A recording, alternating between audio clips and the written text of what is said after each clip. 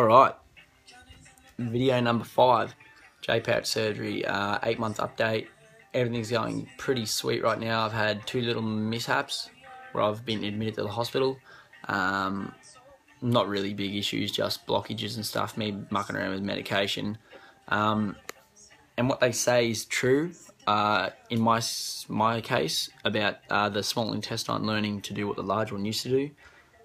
I've had a change in meds. I used to take 8 gastro stop and 30 milligrams of codeine. Now I'm down to 7 milligrams of codeine and 3 gastro stop a day because my intestine's kind of learning to do what the large bowel used to do. What else? Yeah, so weight, haven't really put on too much weight, but it's slowly coming on. I'm up to 70 kilos now. When I left the hospital after the second surgery, my takedown, I was 64, 65. So I've put on a little bit of weight, but that'll come in time. What else? Yeah, I've been getting some good emails from people from all over the world that either have a Jpouch or want a Jpouch. A few of them are in surgery now as we speak, and I hope they're doing well, and I can't wait to get your emails and see how you're going.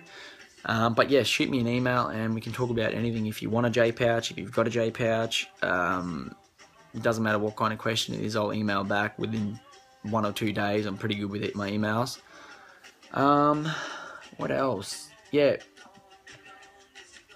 So it's summer now in Australia and it's real hot, so one of the main reasons you have to drink a lot of water is because the small intestine doesn't suck up as much fluid as the large one used to.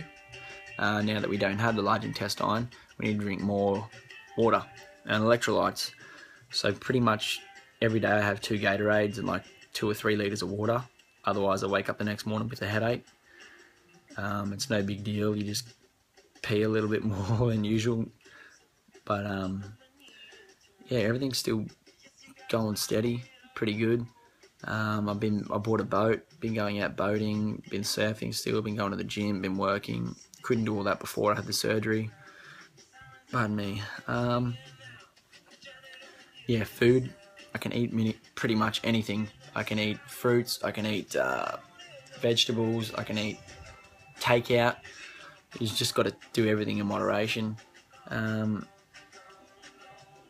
Yeah, with me, if I have too many carbs, everything gets too solid, and I'm kind of like a normal person again. I only go to the bathroom once or twice a day, so I've got to add in veggies and got to add in fruits and stuff like that, so that I'd bump it up to like maybe 4 or 5 bathroom breaks a day, which is better for my intestines and better for the Jpouch, because the longer that food and whatnot's in your Jpouch, the more chance you've got of getting pouchitis or bacteria infections and stuff like that. So yeah, but I'm overall stoked with the Jpouch. I can still pass gas, I can drink alcohol, yeah, got heaps of energy, more energy than when I had ulcerative colitis, and yeah, everything's going great. So now I just want to help everyone else out that's getting the Jpouch surgery or having a rough time debating whether they want it or whether they don't, or regretting if they've got it. Email me and we can kind of talk it out and see if we can resolve something, or open your eyes to whether you want the surgery or whether you don't want the surgery. But yeah, that's pretty much it. Short video, 8-month update, 70 kilos, feeling good.